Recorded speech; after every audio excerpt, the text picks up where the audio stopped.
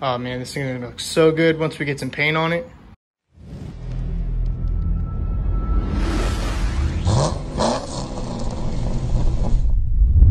So me and Douglas pulled the trigger on some cooling stuff so we can hopefully get the hot side dimensions done. So we got some stuff in. We got a Griffin radiator, we got some speedway fans and a speedway shroud. So this is a, was it 3-core, Douglas? Yeah, it's a 2-core, 1.25 inch tube, 2-core, yeah.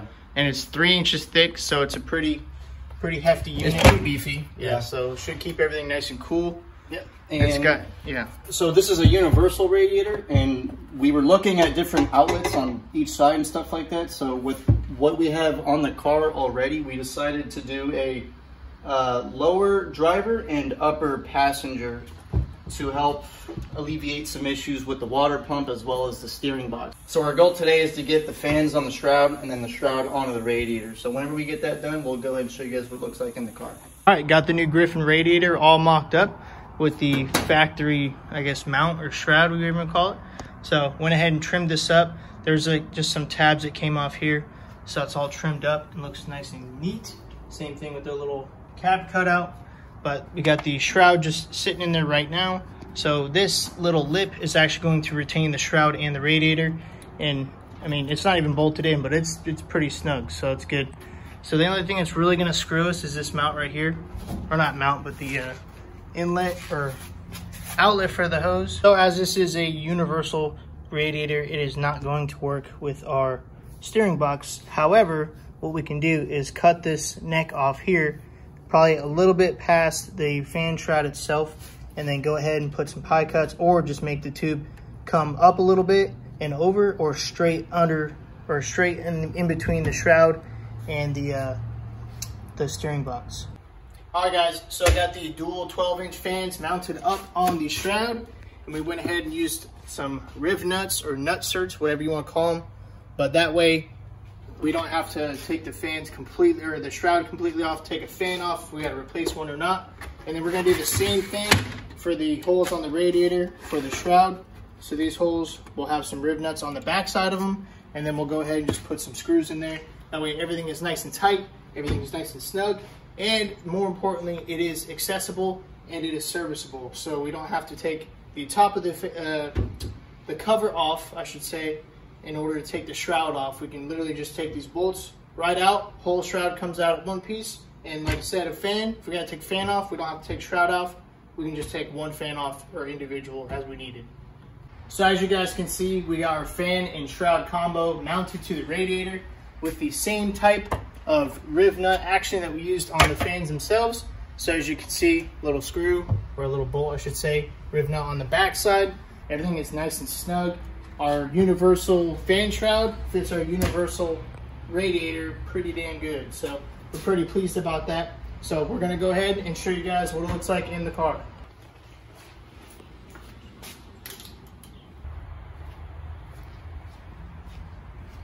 All right, so we gotta ask you guys, do us a favor, hit the subscribe button, hit the like button, and comment down below what you guys think of the car so far. All right, so Douglas got the radiator in, and it fits like a dream, guys. Not bad for universal fit with a different brand shroud and fans and radiator. So we're actually able to still utilize the factory top shroud mount, if that's what you want to call it. Yeah, we just had to trim it up here and here like you guys saw earlier. Yep, just small little trim, but I mean it'll hold it good, so it ain't going anywhere. Yeah, it's pretty tight. We do have some rubber isolators for the bottom. They're just going to help with any kind of vibrations and chafing on the bottom. Yep, same thing for the top. So what we'll have to do is put one of these here, drill another hole over here where we cut it out, and actually put one of those little isolators in. It's got those little rubber nipples. But yeah, so this is what we're working with in terms of hot side for the turbo. I think this is going to be plenty of room. We're going to have to find a pretty intricate lower radiator hose, and this is that interference that we were talking about. So we're thinking about cutting it into 3 different sections. So 1 and 2 cuts. That way we can basically turn those pieces 180 and then have it just make a nice gradual 90 out. Or if anything, you know, I didn't think about this, Austin, but we could just cut it at probably, you know, let's say a 30-degree angle, turn this end over, and have it just go straight above the water or the steering box, have it come up. Yeah. We'll get to that road here in a minute. But like you guys already know, we got some stuff going on in the trunk and the floor. So we're trying to get everything coated and then also get the cage certified. So that is in the works right now. The trunk is probably about 90% done. All we got to do is scuff it up, give it a quick etching primer, scuff that, and then move on to the floors inside the car. And those are basically done. Yeah, so we just got to gross. scuff those up. Yeah. Yeah. Just clean them up a little bit, get some of the old stuff off, and clean up some areas that we should have kept a little bit cleaner than we did. So last week you saw us do some metal repair. Got our new trunk gutters in. Came out pretty good. There's a little spot right here. We can fill that in with a little icing. But we went ahead and POR 15 the entire trunk gutter just because there was a little bit of spot that had just a little bit of rust that wasn't really too bad to replace. So what we did instead is just prepped it up really good and went ahead and threw some POR 15. Now, if you guys recall, this is the same stuff that we used on the dash for the corners. It's kind of like a three-step process. You use the cleaner degreaser, the metal prep, which kind of etches the metal. That way the POR can actually stick on there, and it's pretty much a super rust preventative coating, which is also sandable. You can paint on top of it. You can do body filler on top of it. You can pretty much do anything on top of it. So when the time comes, what we'll do is just scuff this stuff up with some sandpaper and go ahead and slick sand or put our primer coat on. There's also the same stuff that we used on the dash and the firewall. Once we get the trunk jamb all primed up and the door jambs all primed up, that means we can actually take the car and go get the jambs, the firewall, and the dash all painted the car color that we're gonna choose. But that's not the exciting news. The exciting news is I actually got in contact with a IHRA cage certifier. So what that means is we are able to continue working in the trunk and in the floors, so we can go ahead and bend line everything and paint the cage. But we do have to take some pictures beforehand just to show him before he comes down and actually looks at the cage. So it's really convenient and really cool that we can actually have someone come to the house and certify the cage without having to take the car somewhere. Oh, first things first, we're gonna cut out these little pedestals that we put in for the fuel cell. That way we can mock up the fuel cell and the water box and see how much room or where we're gonna place it. Went ahead and took the fenders off, prepped up these forward bars, and painted them up with some Steal-It. So if you guys remember, we used the little door swing tabs and I guess a little clevis.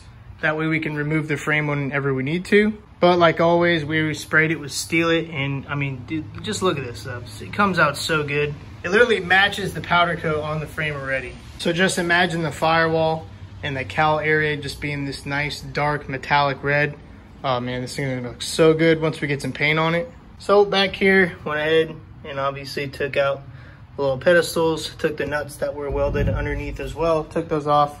That way we can kind of start fresh. Well, this might be how it is. Right now, I got the water tank mocked up on the driver's side. Got the Davis Craig pump directly attached to the box itself. That way we can run some lines straight from the pump out this hole and back through for the return. And then that'll leave us just with one less thing to do, like mounting the pump somewhere on the cage or on the floor or something like that. So, and then same with the fuel pump. We're gonna be running the hat style fuel pumps, either 2 of them or 3 of them. We're not sure yet, probably just 2 to start. So this sump inlet and outlet we're not going to be using for the time being at least. So everything's subject to change. This is just a rough idea of how it's gonna sit.